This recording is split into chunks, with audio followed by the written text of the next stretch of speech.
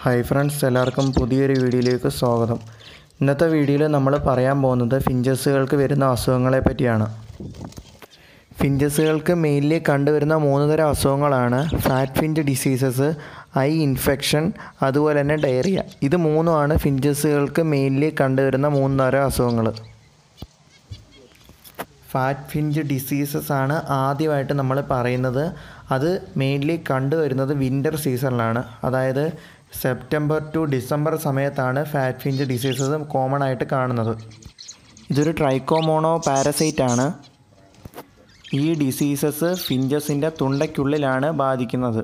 അതുകൊണ്ട് തന്നെ നമുക്ക് മെയിൻലി ഇത് ഫിഞ്ചസുകളെ പെട്ടെന്ന് നമുക്കിത് ഐഡൻറ്റിഫൈ ചെയ്യാൻ പറ്റത്തില്ല ഈ അസുഖം വരുന്നത്.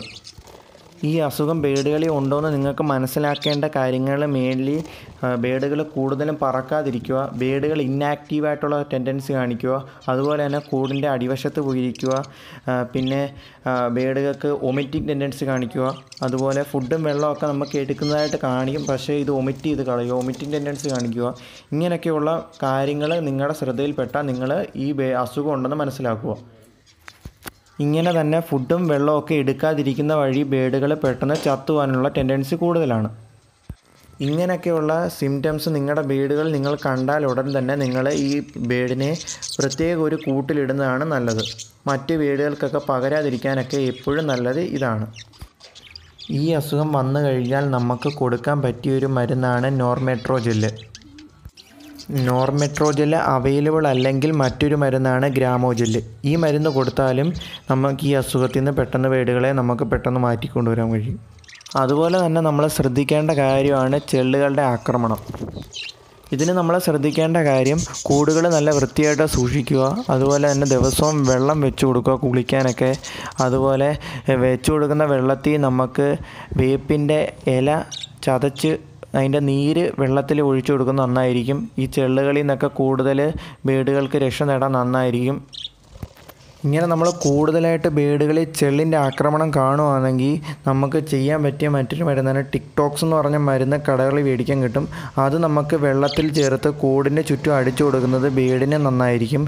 ഇങ്ങനെ നമുക്ക് ഈ ചെള്ളുകളുടെ ആക്രമണം കൂടുതലായിട്ട് നമ്മുടെ ബേഡുകളിൽ ഉണ്ടെങ്കിൽ നമ്മുടെ ബേഡുകൾ എപ്പോഴും ആക്റ്റീവായിട്ടിരിക്കത്തില്ല. അതുപോലെ തന്നെ ഒരെണ്ണത്തിന് വന്നു കഴിഞ്ഞാൽ മറ്റ് ബേഡുകളിലേക്ക് കൂടുതലായിട്ട് ഇത് പകരും. അതുപോലെ തന്നെ ബ്രീഡിങ്ങിനൊക്കെ തടസ്സം വരും. അതുപോലെ തന്നെ വിരിയാറായ കുഞ്ഞുങ്ങൾക്കൊക്കെ ഇങ്ങനെ കുഞ്ഞുങ്ങൾക്ക് ഈ അസുഖം വരും. അതുപോലെ തന്നെ വിരിയാനുള്ള ചാൻസ് കുറവായിരിക്കും. പിന്നെ ഫുഡ് കൊടുക്കാതാവും. അതുപോലെ തന്നെ ബേഡ് ചത്തുപോകാനൊക്കെയുള്ള ടെൻഡൻസി കൂടുതലാണ്. അന്നേരം നിങ്ങൾ ഈ ചെള്ളുകളെ അകറ്റാനുള്ള ഈ മാർഗ്ഗങ്ങളൊക്കെ നിങ്ങൾ ആദ്യം തന്നെ ശ്രദ്ധിക്കുക. അടുത്തതായിട്ട് ഫിഞ്ചസുകളെ കണ്ടുവരുന്ന മറ്റൊരു അസുഖമാണ് ഐ ഇൻഫെക്ഷൻ. ഈ അസുഖം പെട്ടെന്ന് നമുക്ക് ഐഡൻറ്റിഫൈ ചെയ്യാൻ പറ്റിയ ഒരു അസുഖമാണ്.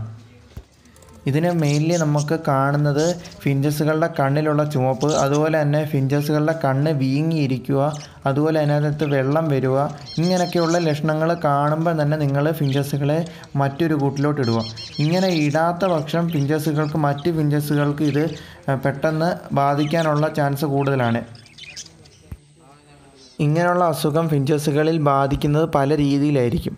ഇങ്ങനെയുള്ള അസുഖം മെയിൻലി നമ്മുടെ ബ്രീഡിങ്ങിനെ അത് അഫക്റ്റ് ചെയ്യും. അതുപോലെ തന്നെ ഇതിൻ്റെ കാഴ്ചശക്തിയൊക്കെ നഷ്ടപ്പെടാനൊക്കെയുള്ള ചാൻസ് കൂടുതലാണ്.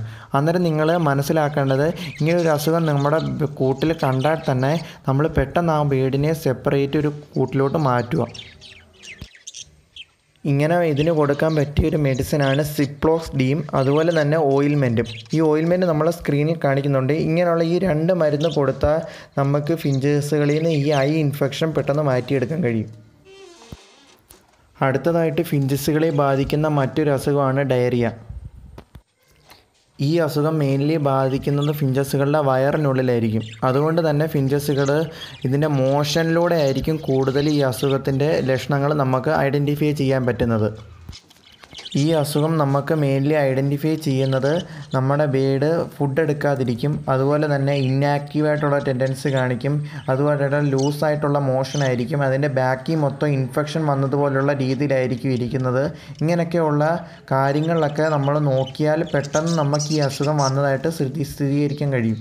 ഇങ്ങനെ വന്നാൽ ഉടൻ തന്നെ നമ്മൾ ബേഡുകളെ സെപ്പറേറ്റ് ഒരു കൂട്ടിലിട്ട് പിന്നെ നമ്മൾ ഇതിനുള്ള മരുന്നുകൾ കൊടുക്കുന്നതായിരിക്കും നന്നായിരിക്കുന്നത്.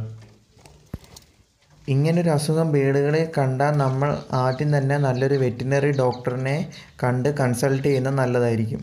അല്ലാതെ നമ്മൾ യൂസ് ചെയ്യുന്ന മരുന്നെന്ന് പറഞ്ഞാൽ ഫാഗിൽ എന്ന് പറഞ്ഞൊരു മരുന്നാണ്. ഇത് നമുക്ക് ബേഡുകളുടെ വായിൽ ഒഴിച്ചു കൊടുത്താലും ഇങ്ങനെ വയറിനുള്ളിലെ അസുഖം മാറാൻ സഹായിക്കും. ഇത്തരം അസുഖങ്ങളാണ് ഫിഞ്ചസുകൾക്ക് നമുക്ക് കോമൺ ആയിട്ട് കണ്ടുവരുന്ന അസുഖങ്ങൾ. അന്നേരം ഈ അസുഖങ്ങൾക്കുള്ള മരുന്ന് നിങ്ങൾ ഒരു വെറ്റിനറി ഡോക്ടറിനെ കൺസൾട്ട് ചെയ്തിട്ട് മാത്രം കൊടുക്കാൻ ശ്രമിക്കുക.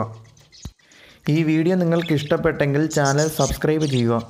വീഡിയോയെക്കുറിച്ചുള്ള അഭിപ്രായം ചാനലിൽ താഴെ കമൻ്റായിട്ട് രേഖപ്പെടുത്തുക. ഇതിലും പുതിയ വീഡിയോ ആയിട്ട് വരുന്നവരെ നന്ദി, നമസ്കാരം.